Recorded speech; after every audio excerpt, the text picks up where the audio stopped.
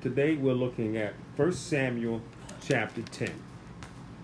And we're going to be continuing in this development that God has allowed Israel to embark upon, where Israel has decided we want a king just like the other nations. We want to be like them. And God explained to Samuel, because Samuel's heart was very sad when they said that. And God told Samuel, they're not rejecting you. They're rejecting me as their king. Speaking of God. They don't want God to be their king. They want to look like, act like, and be like all the other cultures around them. And unfortunately, that's kind of something that is still going on. It's hard sometimes to stand out, to be different, to be unique, especially when it comes to being different for the things of God. Being isolated is not fun. Being looked at as weird is not. It's not comfortable. But sometimes God has called us to these unique situations. The scripture says He has called us to be a peculiar people, and so therefore we are to not always fit in with everything. Now the Bible does say get along as much as you can. Get along with everybody. The Bible does say love your enemy. The Bible says pray for your enemy. The Bible says feed your enemy. So we should never remove love from anyone just because they think or act different than us. And it's an important thing to keep in mind. But we're going to take a look at this particular situation as we are in the process of allowing Saul to become king. And this is not something that God has approved upon, but we're going to see how He allows it to happen. And we're going to talk about something here that I think is important, and I'll point that out when we get to it. All right, so with that being said, let's get the reading in. 1 Samuel chapter 10. Let's take a listen here. Chapter 10. Then Samuel took a vial of oil and poured it upon his head, and kissed him, and said, Is it not because the Lord hath anointed thee to be captain over his inheritance?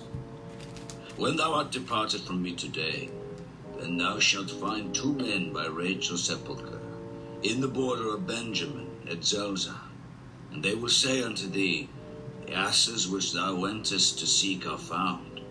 And lo, thy father hath left the care of the asses, and sorroweth for you, saying, What shall I do for my son? Then shalt thou go on forward from thence, and thou shalt come to the plain of Tabor, and there shall meet thee 3 men going up to God to Bethel, one carrying 3 kids, and another carrying 3 loaves of bread, and another carrying a bottle of wine. And they will salute thee, and give thee 2 loaves of bread, which thou shalt receive of their hands. After thou shalt come to the hill of God, where is the garrison of the Philistines.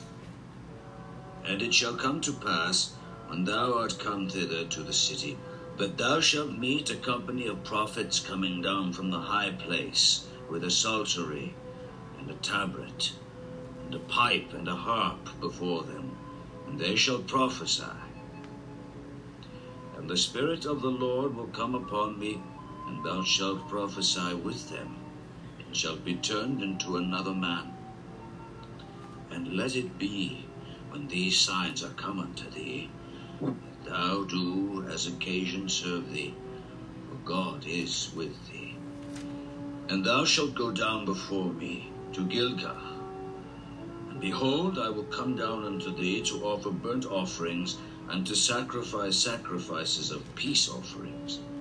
7 days shalt thou tarry till I come to thee, and shew thee what thou shalt do.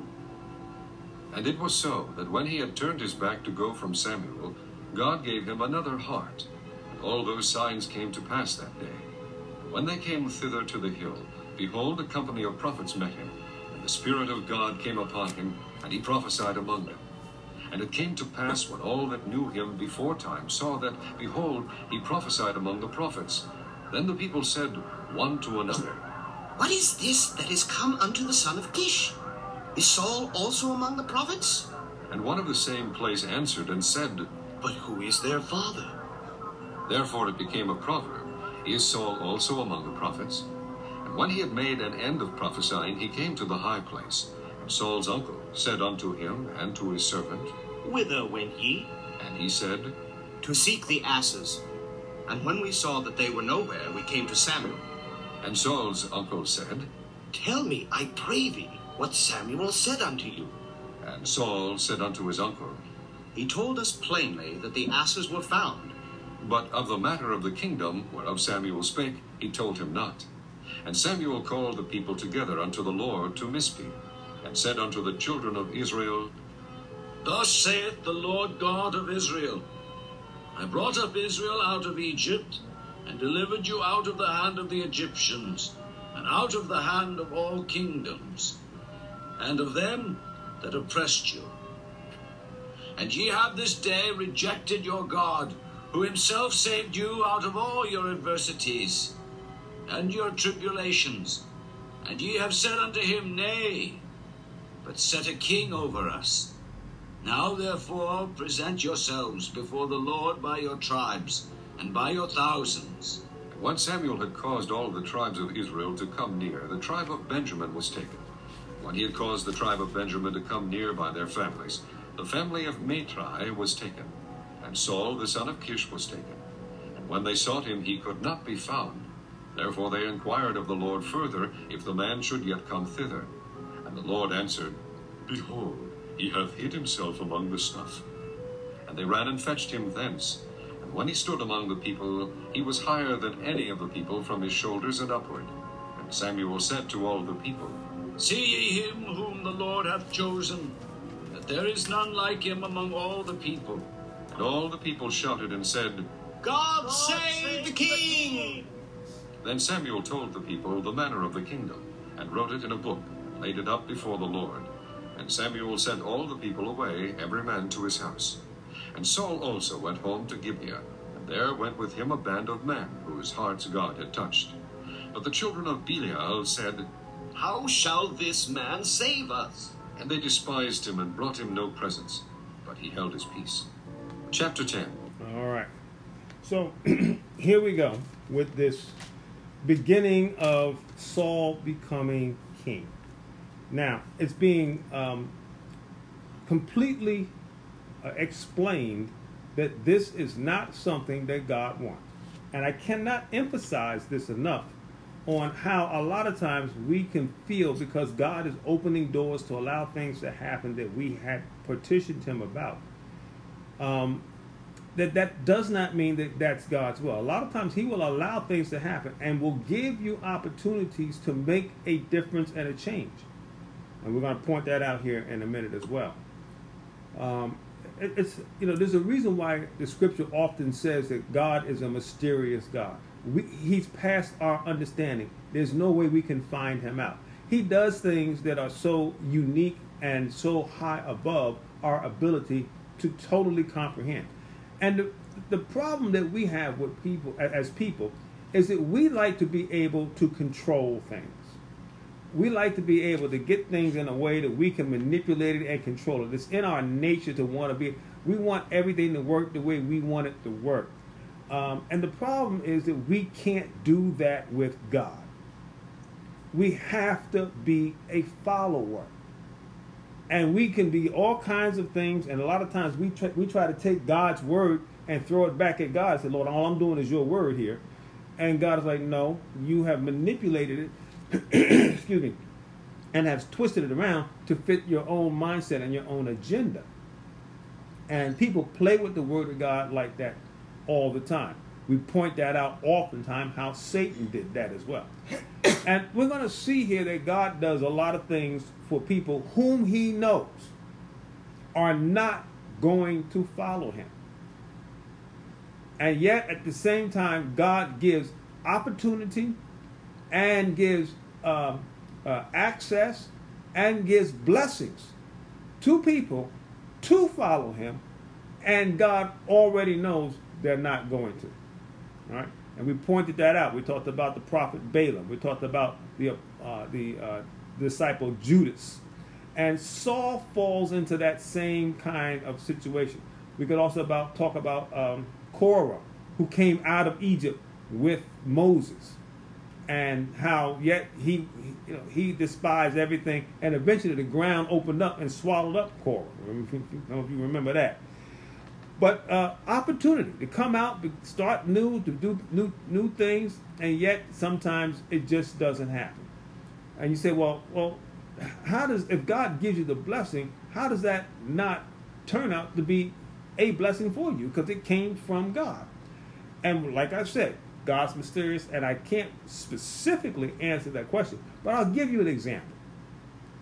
Let's say that you have $10,000 in debt. Okay, so you got a debt of $10,000, but yet the reason why you got debt is because you have no control over you don't handle your money well. That's why you are in debt. Somebody comes to you and says, you know what? I'm going to pay your debt, and I'm not just going to give you your money for your debt, which is mercy. I'm not going to allow you to have to deal with that debt. I'm also going to give you an extra $1,000, which is grace, something that is over and above your. So you get some mercy and some grace for your debt. So now you have a $10,000 debt, and somebody, through grace and mercy, has given you $11,000. From that math, shouldn't you be out of debt? You should be, and you should have an extra $1,000. But it requires you to do what? Take the $10,000 and actually pay your debt down. The problem is a lot of times when people get that kind of a blessing, that have the mindset that don't really know how to manage money, they don't pay the debt down. They may pay on it, but they will never pay it off. They want to go do other things. Well, I'm gonna take this. I'm not gonna give this $10,000 to my creditors. I'm gonna go on vacation, or I'm gonna buy a car. They think of all the other things they can do because they got this $11,000, and they never pay the debt. Well, that's what happens a lot of times when it comes down to the things of God. God has paid our debt. What debt do we have? The sin debt. But we never take what God has given to us and apply it to our bill. We don't receive the gift of God. We take all the blessings and we do it for whatever we want to do it. And then, therefore, what happens? You're still in the same situation. That's why even though God died for the whole world, there is still people that have a sin debt. Because they're not taking the grace of God, the love of God, the mercy of God, the forgiveness of God, and applying it to their sin bill. They refuse to accept that I need to apply the righteousness of Christ to my life. Now, a lot of times people have all kinds of reasons for why they do that. And so they stay in debt, sin-wise. And this is what we're going to see. We'll point that out. This is what's going to happen to Saul. It looks like he's starting off well because he's got all these things that God is giving him, but he's not going to apply it to the problem. He's going to always come up with something else that he wants to do. And I'll point that out as we go through it. Let's get into the reading here. So chapter 10, verse 1, it says, Then Samuel took a vial of oil and poured it upon the head and kissed him. Now, he's pouring it upon the head of who? Saul. We saw that from the last chapter. Samuel and Saul have met. God has let Samuel know that Saul's going to be the king. And so Samuel anoints Saul. And that oil is representative of the Spirit of God being poured out upon Saul. And we're going to see that that's actually going to happen. But right now it's being done from a metaphorical standpoint. And kissed him. The kissing represents the approval, the love, the care. All right? It's a kiss of embracing, of hello, of greeting. It's that kind of a kiss of warmth. And letting you know that you are welcome here. Okay? So he's got the anointing, he's got the welcome approval, all right? And said, Is it not the Lord that have anointed thee to be captain over his inheritance? You're going to be the one that's going to rule over the gifts that God has given to his inheritance, which is the Israelites people. So Samuel continues, and he says, When thou art departed from me today, then thou shalt find 2 men by Rachel's sepulchre. in the border of Benjamin at Zelzah. And they will say unto thee, the asses which thou wanted to see are found, and lo, thy father hath left the care of the asses and sorrow for you, saying, what shall I do for my son? So Samuel's letting them know. He's telling him ahead of time. This is an important thing to once again pause and talk about. What is Samuel doing? Samuel is prophesying.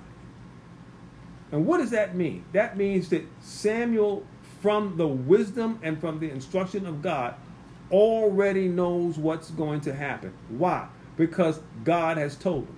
Now, keep this in mind. God has told Samuel this. But what God has not told Samuel is that Saul is going to be a massive failure. Right now, Samuel's anointing Saul with the belief that he's going to be, the one that God's going to use to lead the people in their misguided desire for a king. He will at least be the right one. We will see as we go further on that Samuel's going to be brokenhearted when he finds out the true nature of Saul. Now we're going to see here that there are certain other people here that are going to question this, but we'll get to that in just a minute. All right. So, and then he also lets them know, all right, you're going to go over by where Rachel's tomb is. You're going to see some people. They're going to tell you that the donkeys have been found and that your father's now concerned about you. All of this before it happens. And what's beautiful about this is what the Word of God is. The Word of God has so much prophecy in it. It tells us about things before it happens. The Bible told us that Israel was going to become a nation before it happened. Israel was when we go through all of these books in the Old Testament, we're going to end up with Israel no longer being a nation. And yet they're going to become a nation again in, what was it, 1947, 48. They became a nation again. And then they recaptured Jerusalem in 1963. And people were like, well, why does the Bible talk so much about Israel when Israel's not even a nation anymore? And yet they became a nation, fulfilling the prophecies of God. There's so many prophecies that we could talk about, and that's an act of God, because he knows the difference between yesterday, today, and tomorrow. God can tell you what's going to happen because he knows all things. So the prophecy is being given to Saul by Samuel, and Samuel got that from God. Verse 3, then thou shalt go forward from thence, and thou shalt come to the plain of Tabor, and there thou shalt meet thee 3 men going to God to Bethel, one carrying 3 kids or goats, the other carrying 3 loaves of bread, and another carrying a bottle of wine. So once again, he's giving Samuel's giving Saul very specific prophetic items. You will see, and I'm telling you this before it happens. That's why Samuel was called a seer or a prophet. He saw things before it happened. Why? Because that's what the Spirit of God can do that no one else can do. Not even the devils or the angels. None of them can do that. Only God can. Okay? And that's one of the signature fingerprints of God. Prophecy. All right? And that's why you get a lot of what's called false prophets. Because everybody wants to say, well, I prophesied this, so that must mean God's Spirit is in me.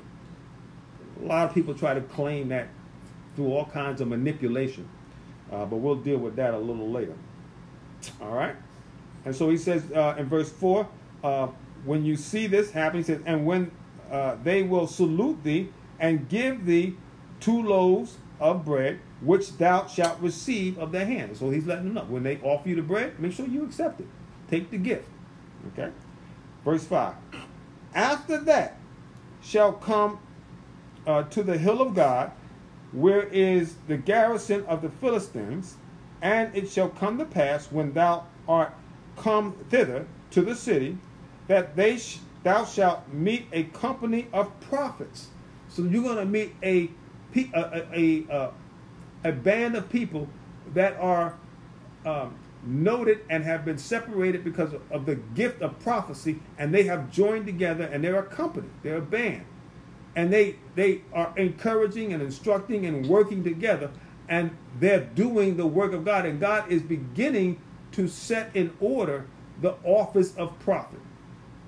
Right? Samuel was one of the first ones that had that continuous aspect. We do know that Moses did prophesy and has a prophetic ministry too, but Samuel was the first one to become that title of being a prophet. And it continued now. It's starting to happen in other people.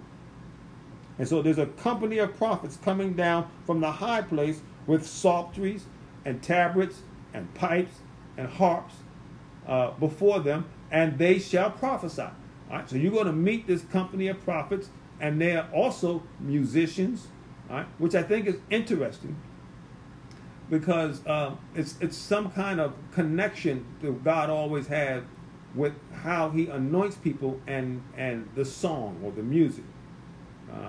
There's a connection there, and you say, well, Wayne, what's the connection? I don't know. It's just one there. And you see that even David will be one that was a musician, and he played, and he had. But you got to be careful with that, because one of the things that the scripture says about the most anointed angel that ever was, the anointed cherub, was Satan. And Satan was the chief master of music. So, once again, your gifts and callings are without repentance. You don't have to repent to have those gifts. All right? You do need to know God, and that's one of the things that we're going to see here about Saul. Saul is being called and gifted to become the king, but where is his repentance? That's what we want to see. Does Saul apply the gift of God to his sin debt, or does he continue to run up the bill? Which one is he going to do? All right, look at verse 6 though. It says, and the Spirit of the Lord will come upon thee. The Spirit of the Lord is going to come upon who? Upon Saul. And I told you that when we read where Samuel anointed Saul with the oil, which represents the Spirit of God come upon him, this is where it will actually happen. It's a metaphorical aspect with the oil being poured. This is the reality here in verse 6. The Spirit of the Lord is actually going to come upon Saul. It says, and the Spirit of the Lord will come upon thee, and thou shalt prophesy with them, and shall be turned into another man. He's going to be transformed. He's going to be given the gifts of God. What are you going to do with the gifts that God has given you? And what is Saul going to do with this? Well, we're going to have to read a few more chapters. We're going to have to get deep into the book of 1 Samuel to be able to answer that question. But I'll give you one spoiler alert. It's not going to be pretty for Saul. Not at all. He's right now being anointed by the Spirit of God. Saul at one point is going to go search for another spirit, which is kind of sad, and we'll see that when we get to it. Verse 7. And let it be, when these signs are come upon thee, that thou shalt do as occasion serve thee, for God is with thee. Who's with Saul? God. And it's amazing how God can be with a lot of people. God has gifted a lot of people, has given a lot. And that people just, I'm going to use God's gift, but I'm not going to serve God. And that's why they sound spiritual. They sound godly. They sound anointed, because they are. And they start off. And they start off well. Mm-hmm. But they're not serving God. They're serving their own ambitions. And we have to be careful with that. And you got to make sure. And the problem also is that they bring other people with them. That's what Jesus said about the Pharisees. He says you bring these other people in and you make them tenfold more worse devils than you are. Go ahead, Haywood. I saw your hand.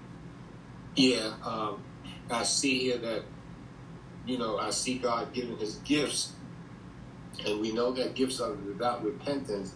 So when people get God's gift and using it, they don't think nothing is wrong because they don't see their gift stopping. You know, because God, once he gives it to you, he's not going to take it back. Right. You know, he tells you what to do with it and do it right. But that's what we see today. People have God's gift for preaching, prophesying, and they're using these gifts and they're not using them right. And the end of it is going to be terrible for the person that has that gift. That's absolutely right. That's absolutely right. If you have a gift and you don't repent, you are not saved.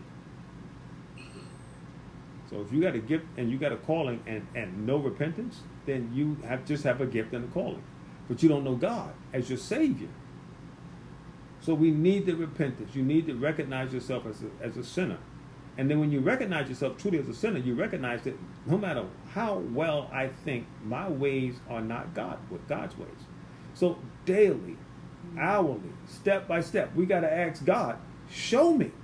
And we got to make the adjustments, because God will say, okay, I want you to go to the right. And we start going to the right. We pack our bags, man. We move to the right. Boom, boom, boom. There we go. And all we know is God told me to go to the right. But you got to check with God tomorrow. Because God may say, okay, stop moving. Don't even go. Don't go right or left. Just stand still. But yet we're still going right because we heard the voice of God say, go to the right. But did you check in today? Because today he may say, stand still. And there's a couple of times when God will say, you know what? I need you to back up. Back up? I'm not going backwards now. I'm going forward. That's what Samuel told Saul. You're going to go forward. And sometimes you got to go back. And I use the analogy a lot because it makes it's easy to understand. You know, I play golf a lot. And one of the things that God showed me this analogy is that if I want the golf ball to go forward very far, I initially got to take the swing and do what? Go backwards with it first. And then I get the momentum to go forward. And when I recognized that, I was like, wow, that's such a great analogy that sometimes people get so hung up on, well, I don't want to take no steps backwards. Well, sometimes you do. Sometimes there is some... go ahead. I'm sorry to interrupt, but that's a sense of pride. That's a spirit of pride. Yes. And pride is of the devil. Mm-hmm. And when we start to encompass, I don't want to go back as the Lord has directed us, we are then stepping into that pride area because we don't want people to see or say or make question or judge you. But the ultimate thing is to just follow God's leadings, you know. That's right. You got to follow God's leadings. And so it's an important thing that we follow that. And Saul is giving a lot. He's given a lot of gifts, a lot of anointing here. All right. And look what it says in verse 7. It says, "And let it be when these signs are come upon thee." Look at these signs of God's presence. When these signs shall come upon thee, that thou shalt do as occasion serve thee. For God is with thee. All right? God is on your side. Verse 8. And thou shalt go down before me to Gilgal, and behold, I will come unto thee to offer burnt offerings, to sacrifices of peace offerings. 7 days thou shalt tarry, till I come unto thee, and show thee what thou shalt do. Now, verse 8 is really important. And the reason why it's important is because Samuel is telling Saul, you're going to go do something and you're going to go before me. But he also told him, when you get there, don't go off telling everybody what I said. He said what? Tarry there. Tarry there for 7 days. Don't go off blabbing and talking and everything. Just wait. And when Samuel said, when I get there, I'm going to offer the burnt offering unto God. I'm going to offer the peace offering up to God. Now, what we're going to see here in verse 8 is there's going to be another time when Samuel is going to tell Saul to go somewhere, and Saul's going to get impatient with Samuel because Samuel is tarrying. He's taking a long time. And you know what Saul's going to do? Saul's going to be like, you know what? I'm just going to offer the burnt offering up myself. Yeah, that's a big uh-oh. And Samuel, that's when Samuel's finally going to see. And God's going to allow Samuel to be like, wow, wait a minute. God is rejecting you. Now, we don't see that yet, but I'm just throwing that in as a spoiler alert, let you know that's coming down the road. But when we see this here, it's important to recognize Saul did it here, but he's not going to do it down the road. Did you have a question for me? No. All right. And so it's important to see that. Look at verse 9. And it was so that when he had turned his back to go from Samuel, God gave him another heart. Look at that. God has transformed this man. He's given him everything he could want. I'm even going to help you to see and understand what it feels like to have a heart given to you by God. Like I said, he's given him, your debt is paid. All you got to do is what? Apply it. But what are you going to do with this grace? What are you going to do with this mercy? What are you going to do with this forgiveness? What are you going to do with this long suffering? I'm going to use it for my own thing. I'm not going to pay off no debt. I don't believe I'm a sinner. I don't think I need to pay any sin debt. A lot of people have that mindset. Instead of taking the grace of God and being thankful for my sins being forgiven and begin to worship God, let me see how I can just take this and do what I want to do. I'm going to go do my thing. What's in my heart, what's in my mind to want to do, rather than just taking the moment to thank God. All right? But right now, like I said, Saul looks good. Saul is following the right patterns here. Everything is happening. But God knows what's going to happen. God is not confused. He's not he's not in a situation where he's like, I hope Saul makes it. No, he knows what's going to happen. As much as he gives Saul, it's not going to happen. You know, I don't care, you know, how much straightening up and niceties you do in the pig pen, you know, and have all the mud just in one place and the flowers and the grass. When the pig gets in the pig pen, what's going to happen? Everything's going to be muddy. Because that's what pigs do. Right? And they got to have a change. Well, Saul has been given a change, but will he continue in that change? Well, let's keep reading. And we will get that answer, not in this chapter, not in the next several chapters, but we'll get that answer down the road in this book of 1 Samuel. We'll see it happen. We'll point it out when we get there. All right, and so he given him another heart, and it says, and all those signs came to pass that day. Saul is seeing the miraculous of God. Boy, I'm talking about the anointing. That's something right there, right? Verse 10. And when they came thither to the hill, behold, a company of prophets met him, just like Samuel said. And the Spirit of God came upon him, and he prophesied among them. Saul is now prophesying. Why? Because he has this new heart. But is it really applied? Or is it just being used? Is it a gift without repentance? Gifts and callings are without repentance. And we never know. So to us, when people are doing this kind of stuff, to us, they look genuine. They look good. So that's why we don't know. Only God knows.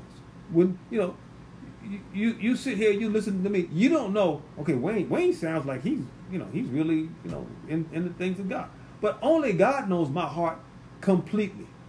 When we watch these people on TV, and then, oh, this is a good teacher, this is a good preacher on TV. You know, you go to a church, you listen, you know, I have a friend, me and Miss Penny have a friend, and they moved down south somewhere, further south, and they joined this church, and they were talking about how this church was so good, and the people were doing so well, and everything, and it was just, and for year after year after year, I'm talking about 6, 7, 8, maybe 9, 10 years, they just keep talking about how the church is just doing so well. Well, when we met with them earlier this year, they came up, and we're talking with them. They said, we got something to tell you. We found out that the pastor that was of that church, he's sneaking around with a lot of other women now, and they come to find out that he's with this other woman, and he was given the opportunity to repent and to turn away and go back to his wife. And he said to the congregation, I'm not going to do it. I'm staying with this woman. Now, all that time, he was doing so well. The church was growing. They bought a new building. They did all this stuff. And you look at that and you go, man, boy, God's anointing is on. But God knew, though our friend did not know. They were talking about how wonderful this person was.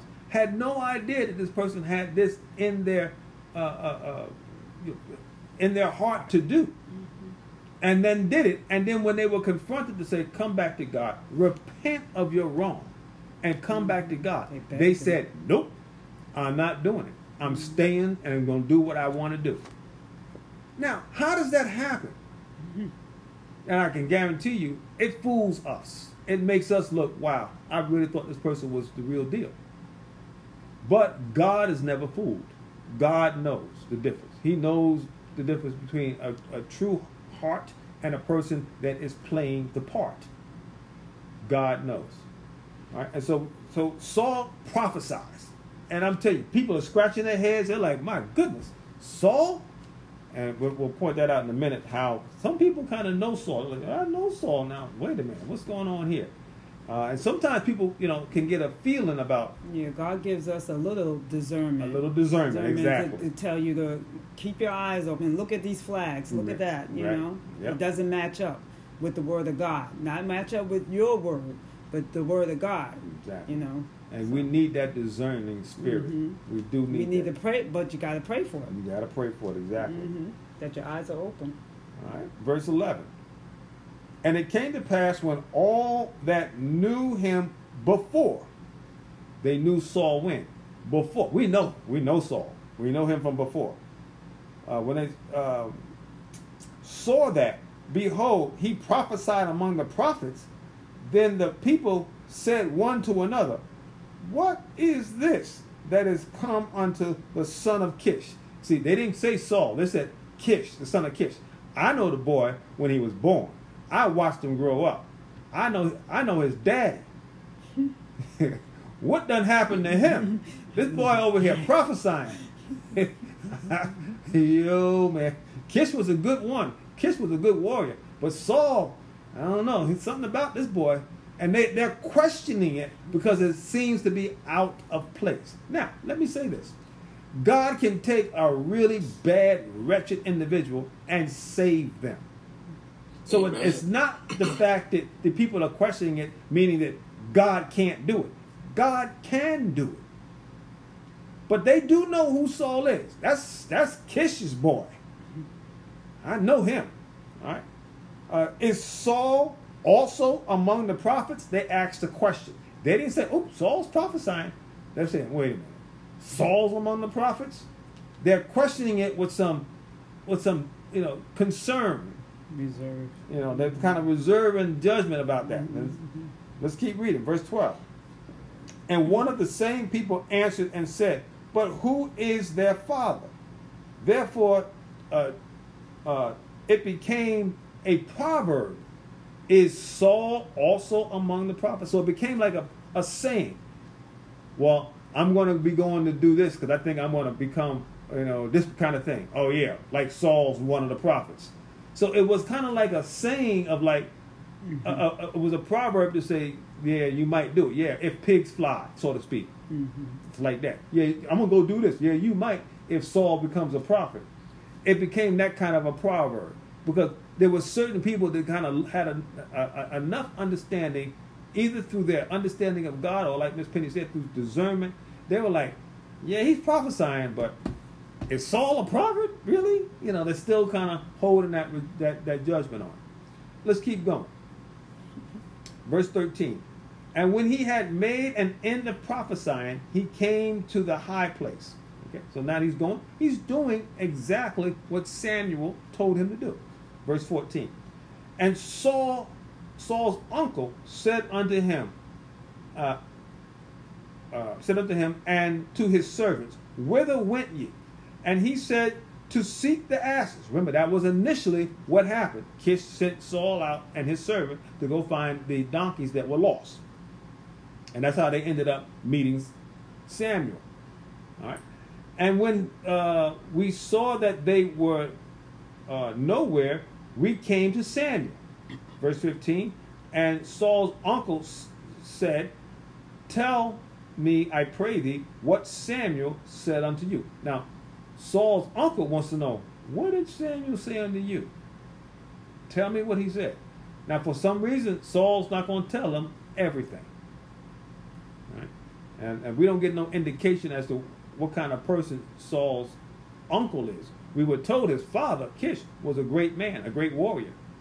Right? But we don't know who the uncle is. But the uncle is kind of like, well, what's going on, nephew? What's happening? All right?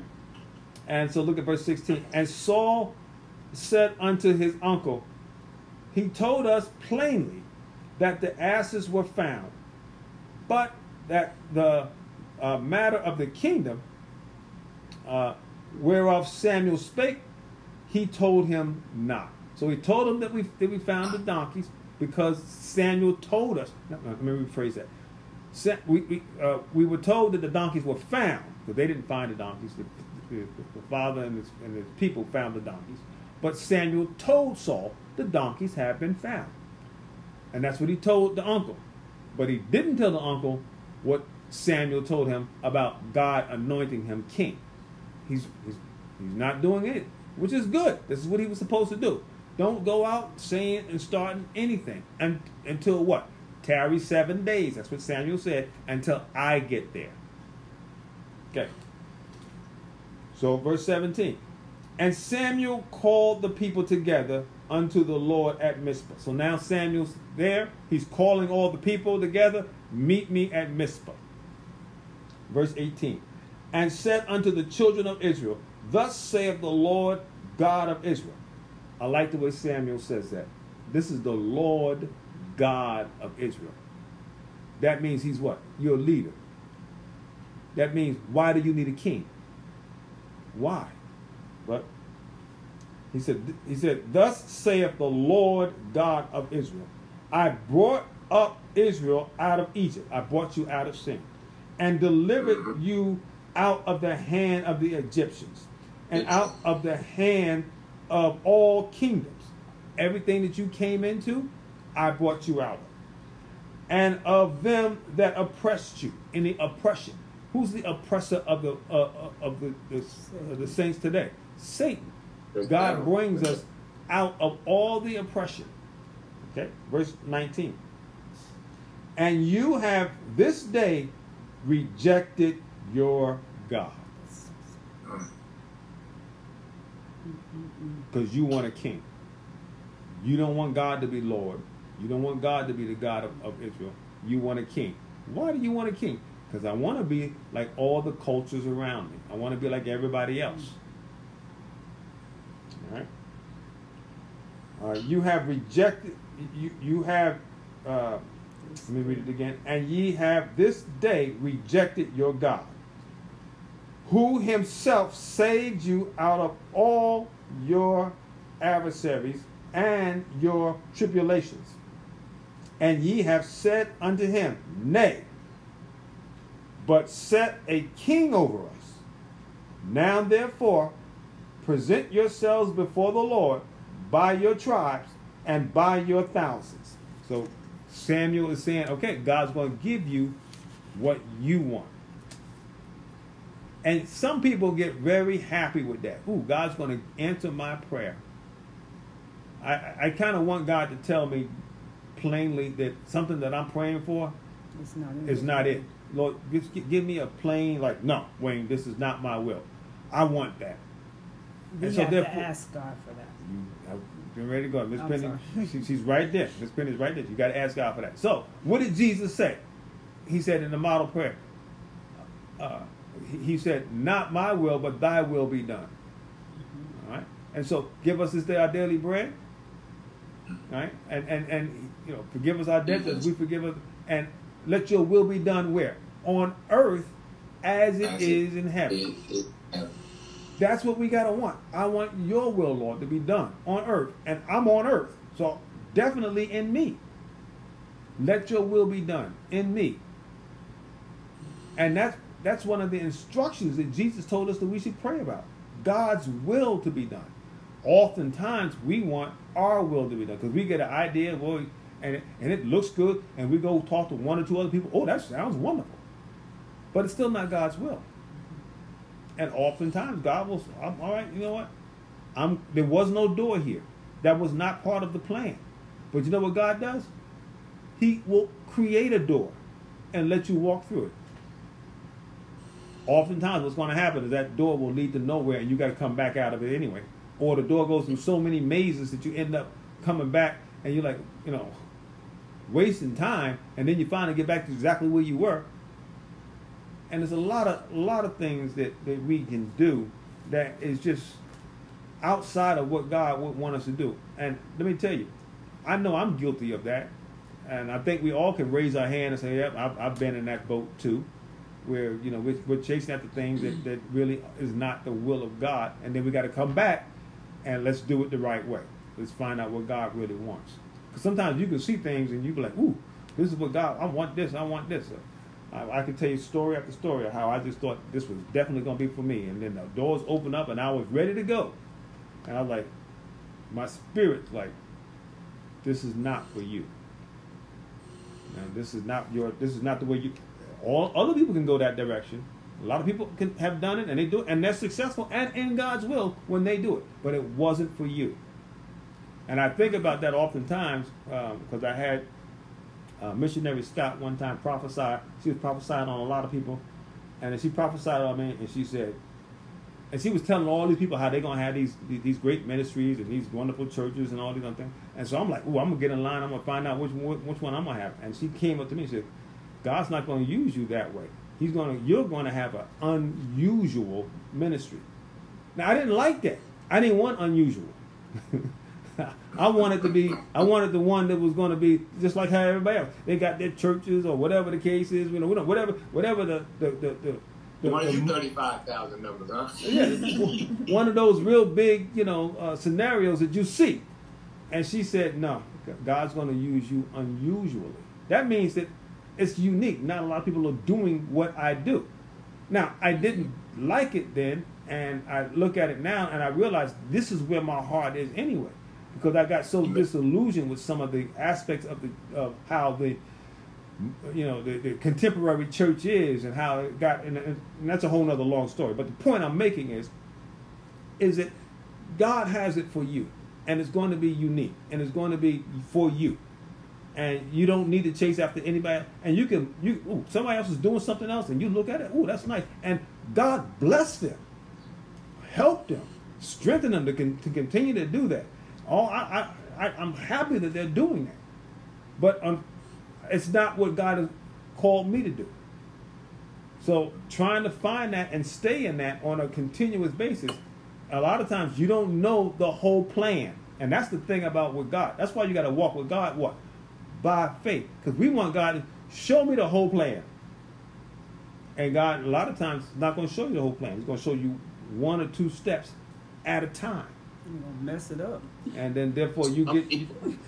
Some people, he's showing the whole plan. They'll say, oh no, I don't want that. I don't want that. Exactly.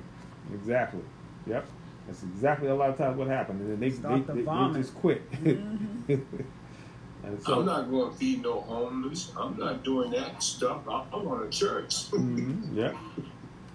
A lot of times we do that. All right, so now, see, where was I at here? 19?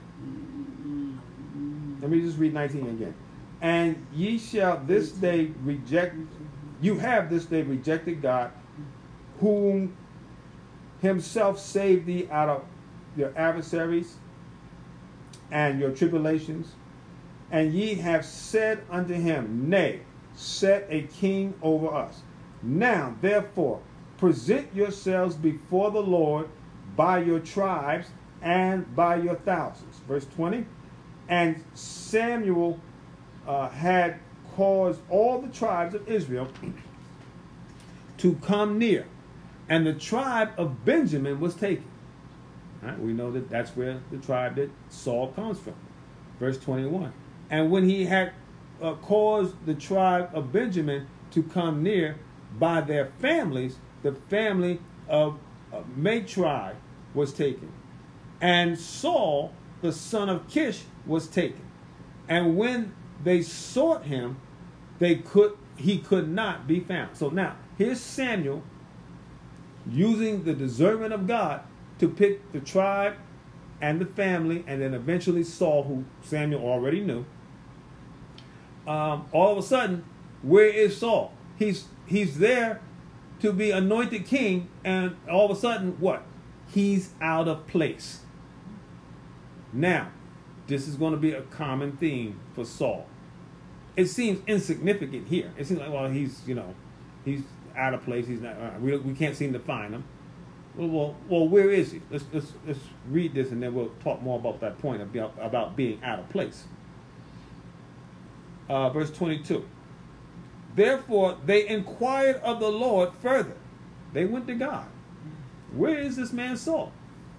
If the man should yet come thither. And the Lord answered, Behold, he hath hid himself among the stuff.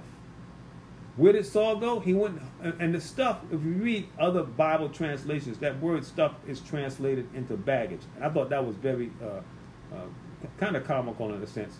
Saul is being called king, but he's carrying a whole lot of what? Baggage. He's got a lot of stuff with him. Saul he's the king, but he's amongst all kinds of other stuff.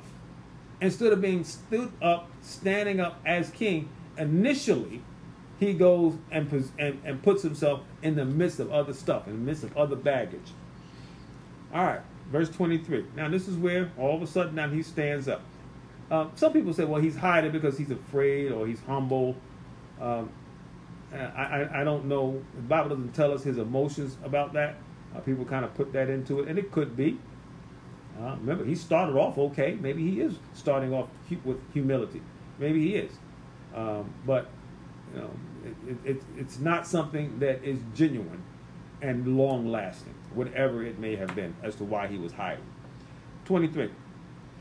And they ran and fetched him thence, and when he stood among the people, he was higher than any of the people, for his head and upwards. So he was taller than everybody else. He was the tallest person there. And that is something that was part of what the Israelites wanted. They wanted a king that would go before them, that would be representative of what they thought they were. We're big, strong, powerful people.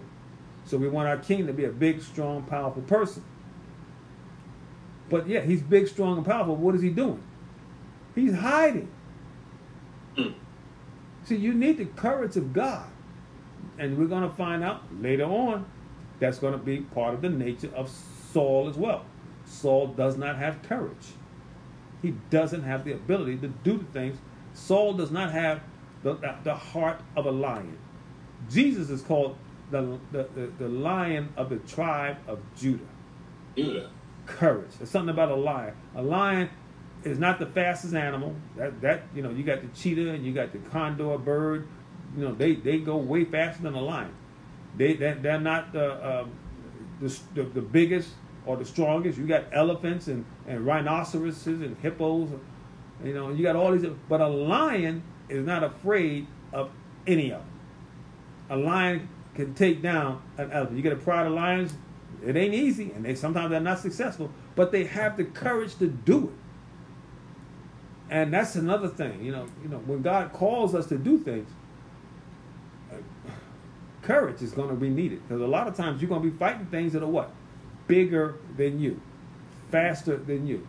It shows that, to me, it just shows that Saul, from the beginning, wasn't really trusting in God. Mm-hmm. Yes. That's why he cowed down and he was hiding. Good point. And he didn't show forth courage because he was in his own self. In his own self. Exactly. And he knew he was insufficient. Yep. So. That's right. That's right. Penny saying it right there. You know, he's trusting in his own abilities already here, and so he's hiding. When God has called you to do something, and you know it's God, you don't got to hide it.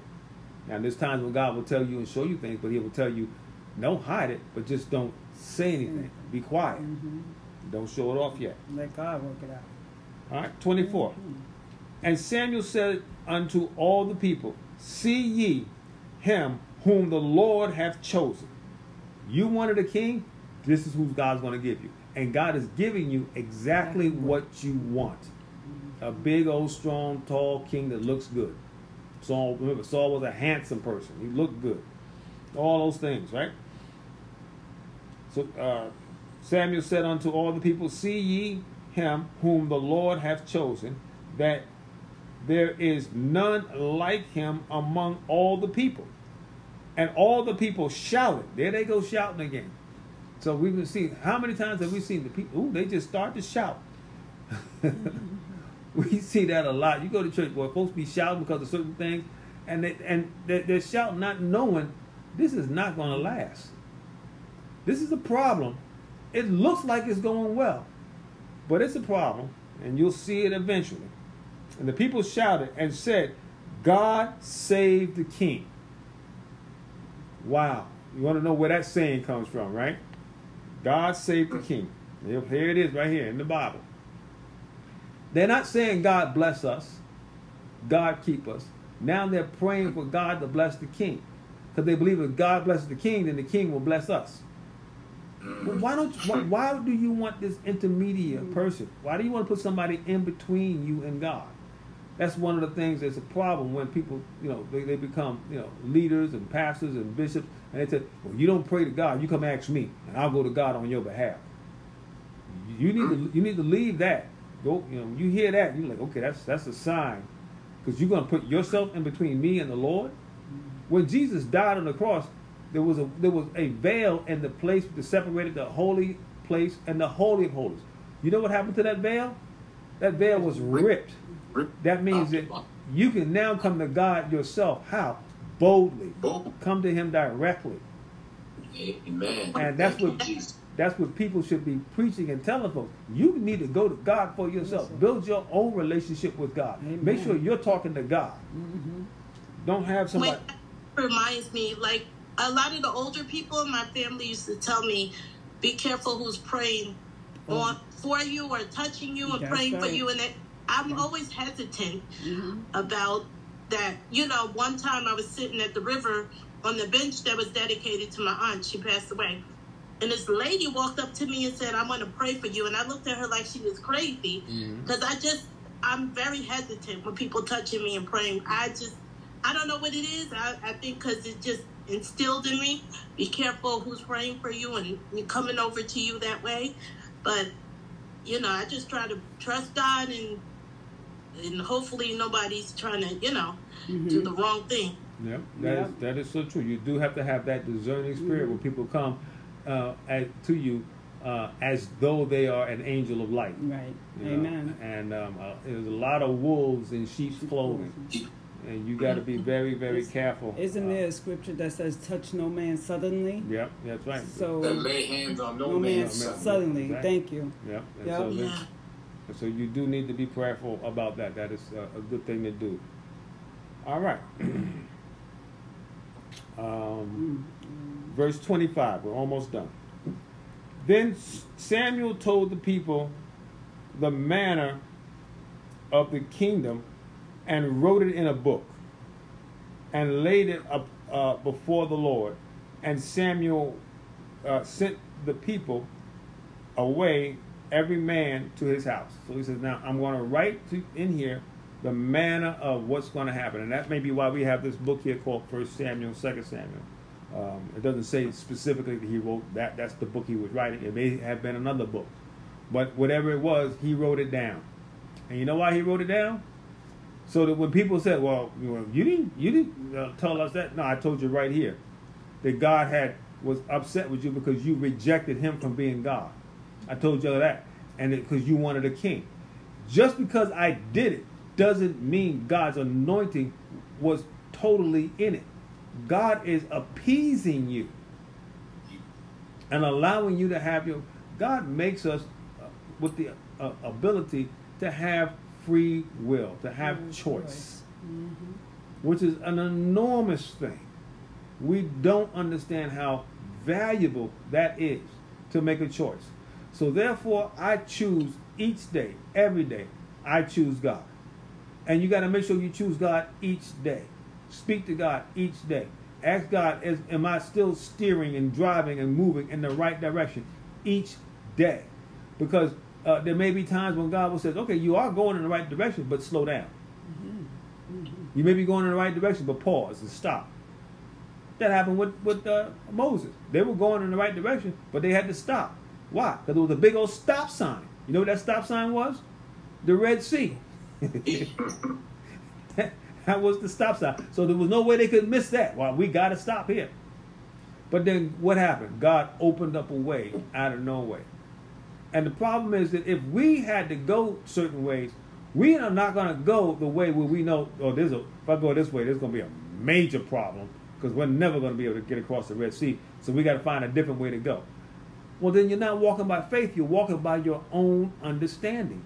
You're doing your own calculations. You're doing your own scientific, philosophy on what to do instead of saying God says go this way.